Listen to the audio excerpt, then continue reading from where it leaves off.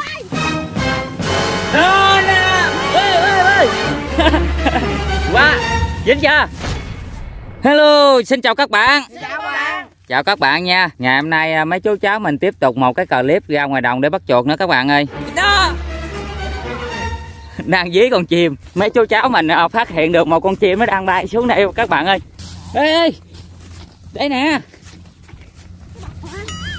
Đâu rồi ta, hay thiệt nha. Ê, lượm nó. Dính chưa? Dính chưa con? Con chuột Cúc ơi. Hả? Sao kỳ vậy? Con chim. Con Con chuột. Được một em. Tụi con hả? Không biết nó dính không nữa nè. Đâu mất tiêu rồi. Em rồi. Dính không? Rồi. Không tới lại. Rồi. Có một con chuột nha. Đâu rồi? Rồi vậy chạy xuống rồi. Ui, hang kìa. Ê kìa. Có. Chuột bự mà. Có lý lắm nè. Có lý. Ê. Rồi thấy rồi. Đưa mỏ ra kìa. Dạ, ngắt thôi, mình bí vậy nó vô ngắt á. Ê kìa nó thụt cái đầu lên cho chừng nó ra đó. Bắt đây lấy cục gớm này không có ngắt. Lấy cục gớm này. Rồi kìa cái con chuột của Hiếu đâu trời. Làm gì nhanh dữ rồi. Nãy mày chụp ngay chốc cái hang luôn. Ê, ra dính rồi. Dính chưa? Theo con là Dính rồi. Con nó kêu lên cái tính gì tính. Chưa dở lên đây. Còn cái dẫn chui lại. À dính rồi. Đè cái đầu nó xuống. Đè đầu xuống. Bắt xong. Đè đầu xuống. Bình một em liền. Để vô túi liền. Wow. Còn hả? Còn nữa. Ê còn kìa. Bự luôn nè. Con chuột bự luôn kìa. Đè bắt cho. Cầm đuôi lấy ra mẹ. Vừa lấy gom bắt. Có lý. Ê, cái chân của phòng tưởng chuột không ơi. Một đuôi hả? Con nữa.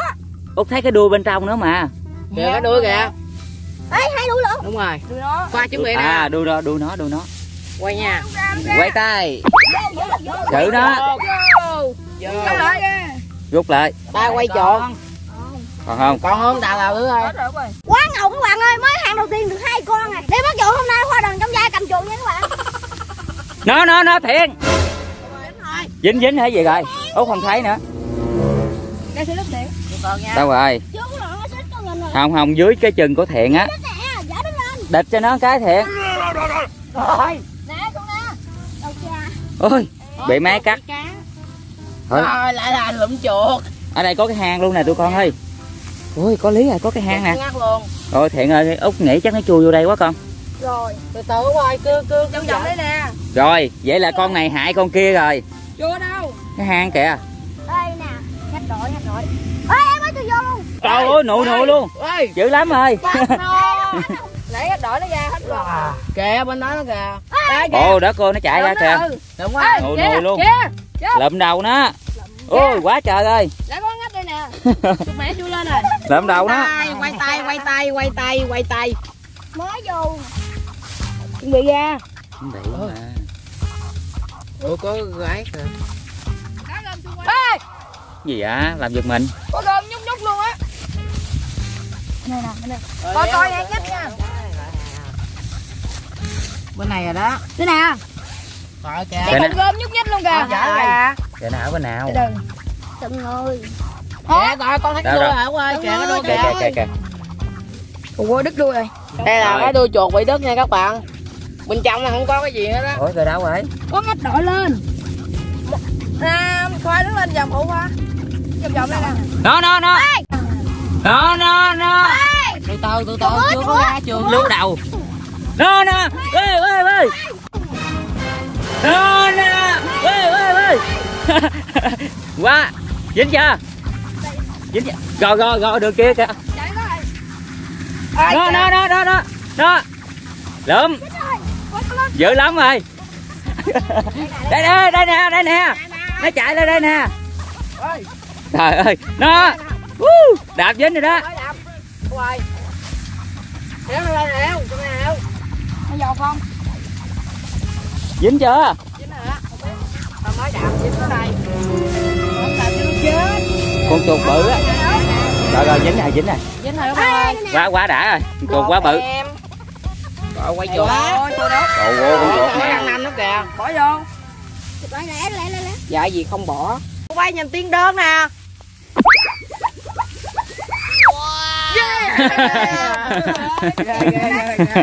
Rồi. Chuột khỏi xong chết luôn á. Hồi nát quá. Lát hồi hàng nào đi bắt chuột mệt tao cho uống miếng ha. Khỏe ngay lập tức luôn á. Hửi một cái hen chạy cây số tốc độ luôn á trời. Người ta nhìn thấy mấy viên thiên đơn của mày ha, người què cũng đứng lên chạy nữa là mày hiểu rồi đó. Cái máy cắt này con biết của ai không? Gần nhà của thằng Út Anh nào bắt ra tính toán không ơi. Toán hả? Bắt toán. Không biết cho mình bao cù không hết ta. Bắt con không cho bắt ha, tao kêu bà tiếng Việt lên xử không liền à. Tụi bay thấy tao nói không? Cái đường này nãy tao nói chưa có đâu mà lại đây gần hoài. Tính ra mày cũng lại mày gần chung với mấy tao luôn á. Né ra coi.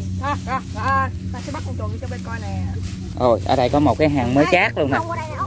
Cái hang này là 3 kg nè. 3 kg sình, 3 kg đất. Đùng bít nè. Coi nào dẫn lại lúc đầu bò đó. Kéo miệng lại. Nè. Tao đưa đây, đưa đây. Chuột con mà. Đây kìa. Lấy này kìa. Đúng rồi. Ủa? Dạ còn hang luôn. Rồi lắp cái bờ lại cho ta tới chiều luôn nè. Đi canh được kia đi tao bắt. Ê. Dính này. Lấy đâu ra. Dính cho thiện. Dính rồi.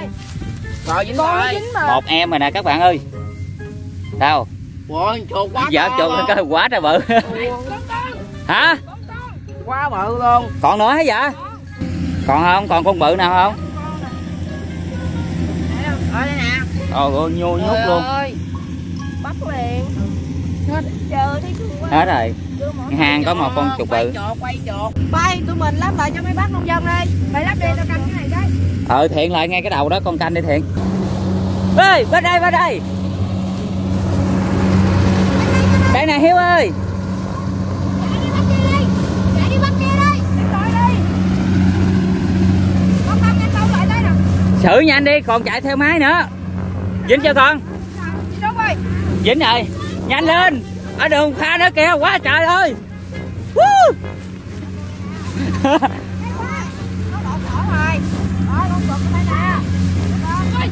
Nó. Kìa, nhanh lên. Hả? Đâu? Quay chuột hay không nè. Một con cúng nhum con hả? Dạ. Đây nè. Rồi chạy thẳng queo. Đây nè. Vô heo. Xử. Quá lẹ. Dính chưa?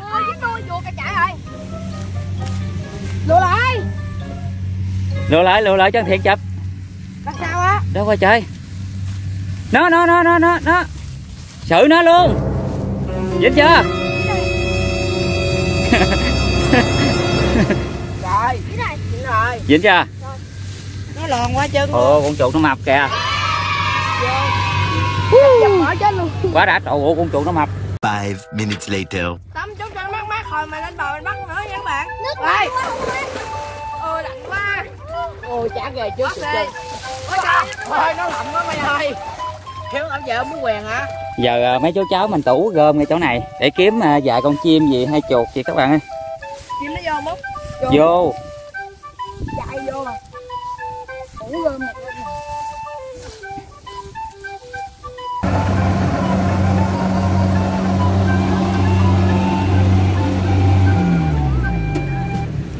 Có không? Đó kìa. Ve ra. Ê, trời ơi. Được có một con chim bay luôn. Ôi. Rồi. Nó bắt đạp lên đã. Bay luôn. Ổn ghê. Đạp hết luôn rồi. Con nó nhảy dính kìa. Kìa. Tiệm bắt được rồi kìa. Con nó đạp dính rồi. Quá ghê. Đi đạp nó đau rồi nó chạy không nổi. Đạp nghe mình luôn sao bay nổi. Ôi, chú nè. Sao? Nè. Kìa. Nó cho Một em. Ủa mà cái con này con này không phải. không phải đâu. Giặt lại mình Con này bị máy cán nè. máy cán đứt chân rồi bên bản biển số luôn. Cái ông nói Thiện bắt đường nếu như cái này không đạp. Con chim nó bự mà nó khủng luôn rồi. Ừ. Nó bò á. Phong nó đạp trên cái cánh mà. Các bạn ơi, mình bắt được chim rồi nè. Đỏ má. Ồ, con chim bự ghê. Mới nhổ cánh. Mới đạp đúng luôn. Ai nó mổ giờ cầm mổ lại. Con chim bự. Cầm đàng hoàng nha. Mất là tới số rồi đó. Con đỏ mắt nữa nè. Im từ từ nha. Út thấy rõ ràng ngay chỗ cái cục này nè mà giờ không biết đâu, ngay đây nè. Cái này phải không? Ngay đây nè. Lô đi. Lô đi. Út thấy nó đi qua đó từ từ. Thấy đó. Phát hiện được một em nữa nè. Ôi bành cây luôn. Ôi, quá là bự. Ngắt rồi. Con chuột bị mái cán. Còn được không ơi? Hả? Còn được, còn cứng không? Còn được, còn nóng không ơi? Con chim hả gì á? Bự lắm đó tụi con ơi. Đây là pha con 12 con chim đến từ vị trí của anh Phong. Nhẹ thôi. Nó. Con gì hả? Con gì hả? Chuột bự lắm. Dính này. Dính nè kìa. Bự lắm. Xì ke chập dính nè kìa. Ôi chuột gì chuột. Đây. Mới đúng lông mà. Giờ ba mình đi mần chuột nha. Còn hai anh kia bây giờ đi kiếm thêm á. Rồi lớn. Rồi. Ôi mấy anh kia. Làm ơn mần thịt chút nha. Thấy gì thẻo hết nha, được chưa? Thịt luôn. Dính nè con ơi. Rồi.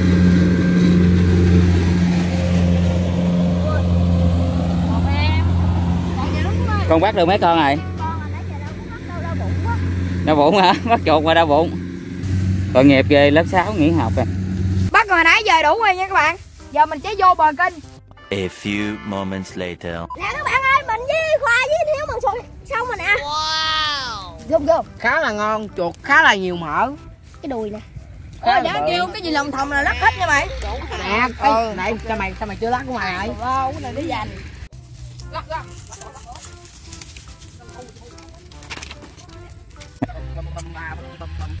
Ra đồ đó thôi. Đừng quạt mạnh, bay lên. Ê, ai chữa cái đuôi dài 8 mét vậy? À, tao không nói là thằng thứ này. Chuột mùa này mập ghê luôn ha. Con nào con nấy như con voi á. Chạy không nổi nè, thấy không? Chạy không nổi hàng gì vậy mình. Bắt được con chim kìa, y như con gà luôn.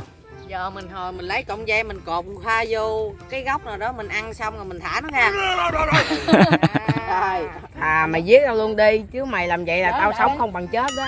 Làm gì chết, tao có chừa cho mày mà. Chừa vậy? Chừa xương. Chuột chưa chín mới thấy cái chén muối ớt là đã thấy ngon rồi. Mà chút tụi bay chói tao vô gốc cây nữa. Thứ gì chịu nổi. Một ngày vất vả bây giờ tới lúc mình hưởng thụ nha các bạn. Con chim y như con gà luôn nè. Giờ chuột với chim đã chín rồi nha các bạn. Giờ mình sẽ ăn thôi. Mình vừa nướng vừa ăn, nó vừa nóng vừa ngon nha các bạn. Wow. Đổ quá. Quá đã, ớt. Mời các bạn ăn nha.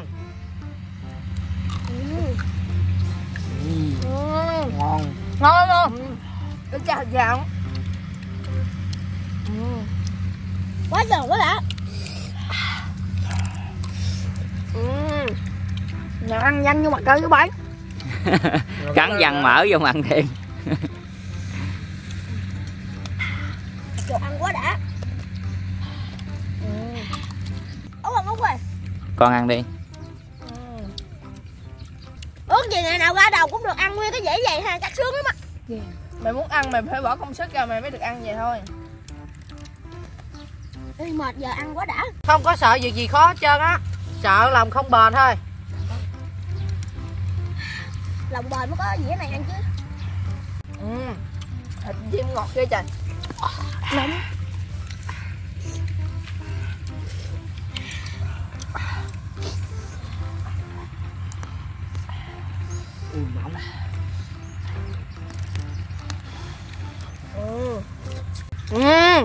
Con chim thịt nước không à, y chang thịt gà luôn trời. Ngon hơn thịt gà luôn. Không phải nước, mỡ á mày.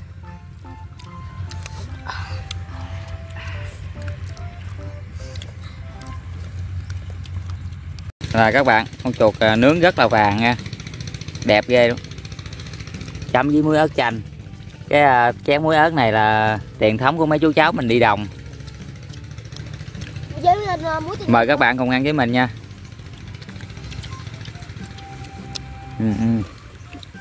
Thơm ngon giòn béo.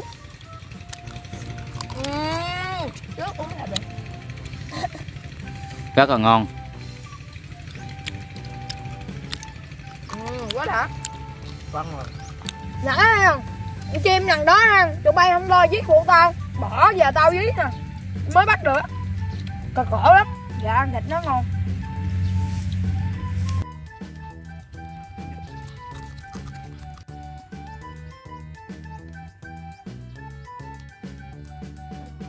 Quá đã. Còn có tiền muối luôn, bây giờ phải vét hết chứ sao. Tao vét nữa. Rất không?